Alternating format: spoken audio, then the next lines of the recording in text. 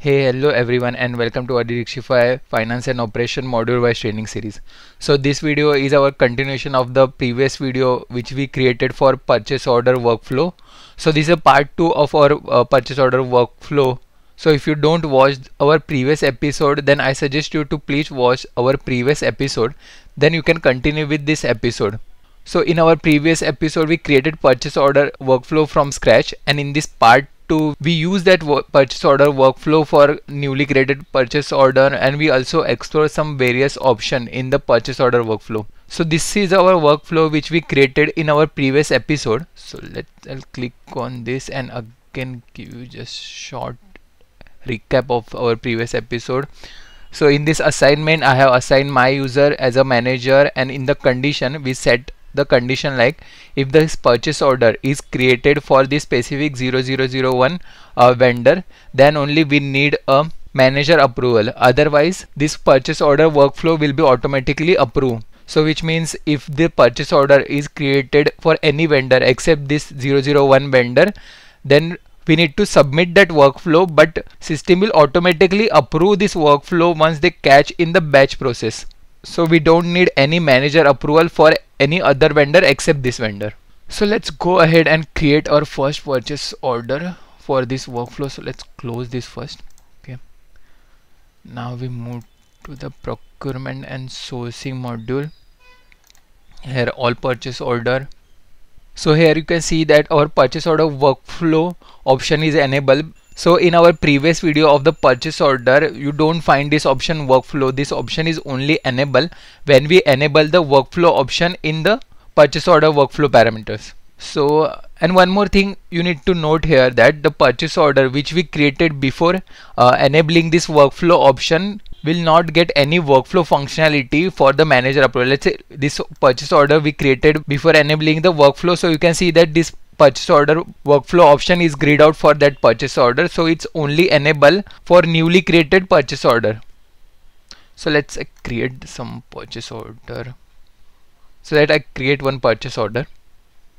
Here I assign this vendor for which we required a manager approval. So I select my previous limited vendor. This vendor we have created in our previous episode of procurement and sourcing module. You can check out that videos if you want to know how to create a purchase order. I will attach the link in the I button so you can check out that video. So here I just mentioned the warehouse. Okay, so here I add the item. So I have added the item and set the quantity for this purchase order as a 1.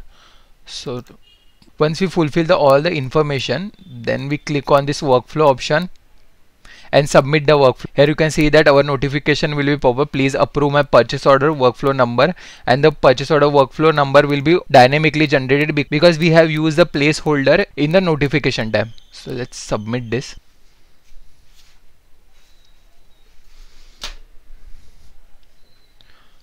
So here you can mention the comment to ask your manager to approve this workflow.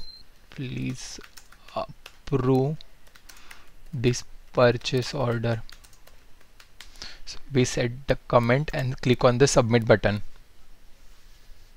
So our purchase order workflow is submitted now. So now it will send a notification to your manager that to approve this workflow. So this option is only enabled when the batch process of workflow catch your workflow and execute this. So I'll show you the batch process for this workflow. So I just duplicate this tab, go to the system administration. Here we have the option of batch jobs in the database. So let's click on this batch job. In the batch jobs section, we filter with the workflow keyword. So you can in the job description mention the contains workflow.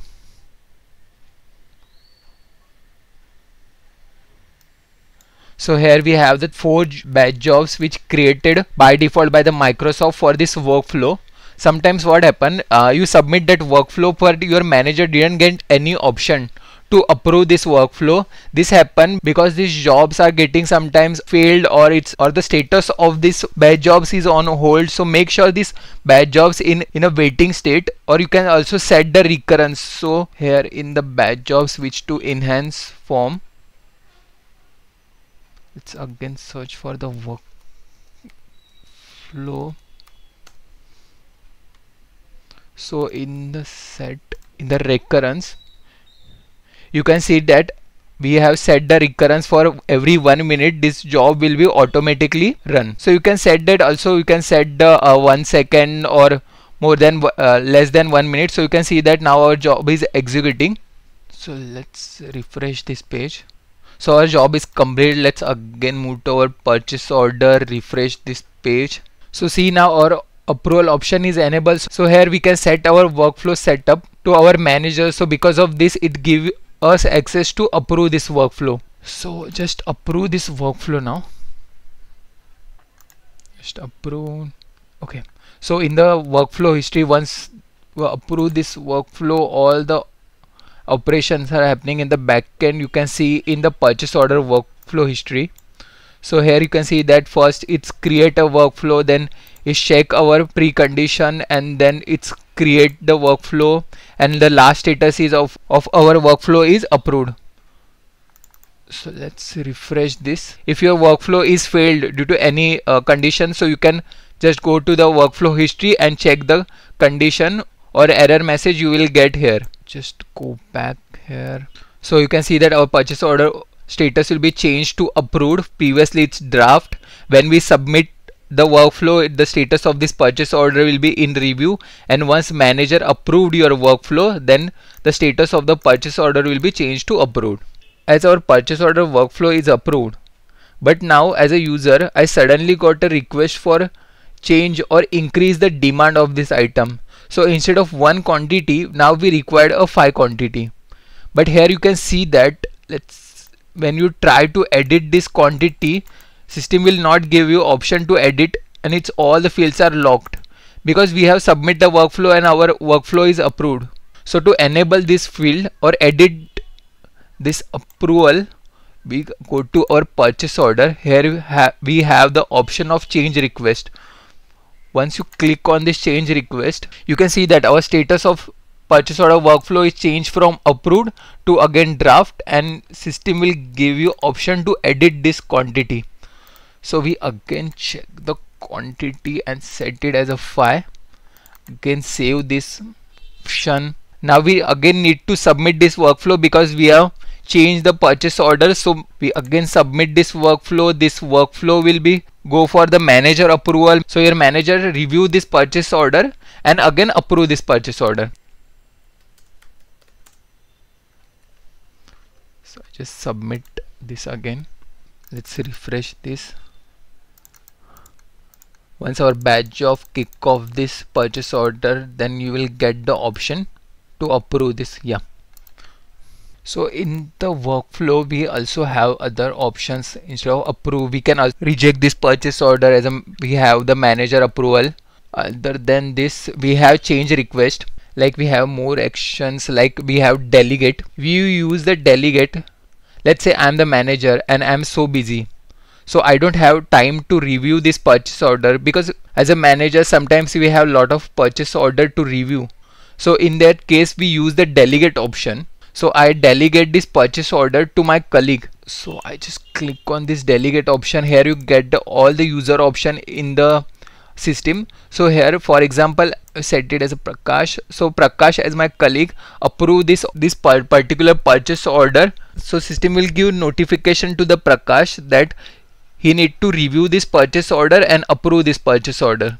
So by using this delegate functionality, you can assign your approval authority to some other user. So this purchase order will no longer wait for manager approval. So I just cancel this for now.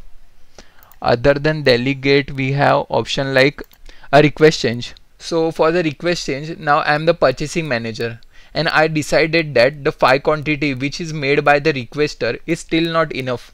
I feel that there could be a potential, or we need a purchase other quantity in some item for the safety stock in the inventory. So I am not satisfied with the purchase order quantity, so I can go here and click on the change request. So as a manager, I requested to the requester to change the quantity of this purchase order.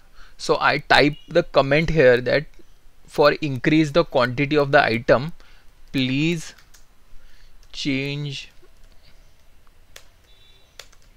purchase order quantity to 10 and click on the request change. So let me wait to workflow added in the batch process. So just refresh this. So our status is changed now. First it's in review, now it's in rejected. So when manager requested for change request or approval authority request for any change in the PO, then status will be automatically changed to review to rejected. So as a user we need to perform some necessary action and again submit this workflow for the approval. So in the workflow we will get the message that, so see, the current record has been returned to you and you have been asked to make a change. So perform any required action and choose the resubmit the resume processing. So here I again change the quantity.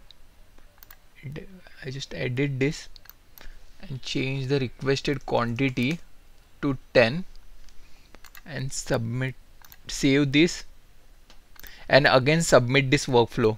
So I'll get the option to resubmit, so I just click on this resubmit button. So in this case I have put the message that purchase and click on this resubmit. So this workflow will be submitted to manager. Manager will get the notification, review this purchase order and approve this purchase order this time.